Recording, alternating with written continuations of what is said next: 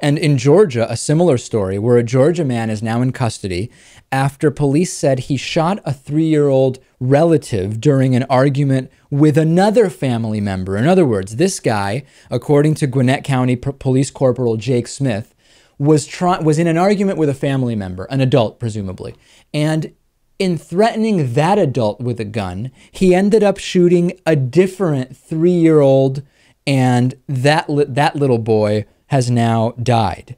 The boy was laying on the driveway outside the home when police arrived. He was transported to a hospital and subsequently died. The shooter, Luis Efrain Torres, never left the scene of the shooting. He was taken into custody, charged with murder and aggravated assault around 2 in the morning. And a police officer explained, "At this time, we don't think he intended to actually shoot that child. We do believe he was trying to shoot someone else that was there." We often hear, Lewis, about your own gun being used against you as opposed to you using it for self-defense. This is a case of trying to use your own gun against someone else and actually killing a third party.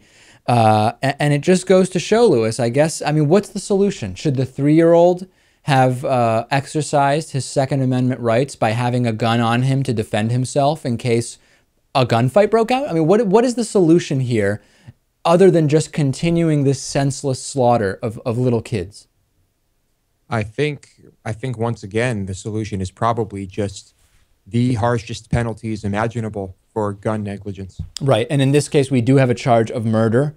I don't know if that will stick because it does appear that there was no intent to kill this 3-year-old. There was no premeditation. There was not even any intent to cause harm.